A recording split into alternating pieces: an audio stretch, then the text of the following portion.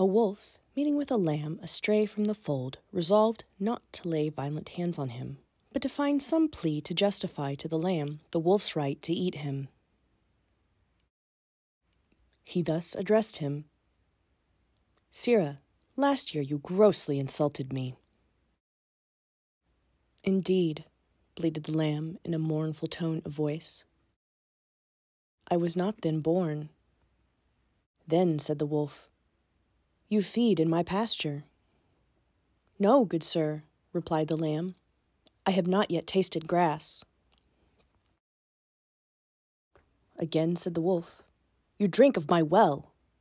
"No," exclaimed the lamb, "I never yet drank water, for as yet my mother's milk is both food and drink to me."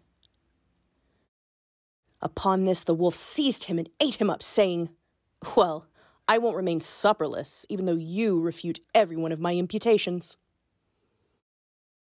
The tyrant will always find a pretext for his tyranny.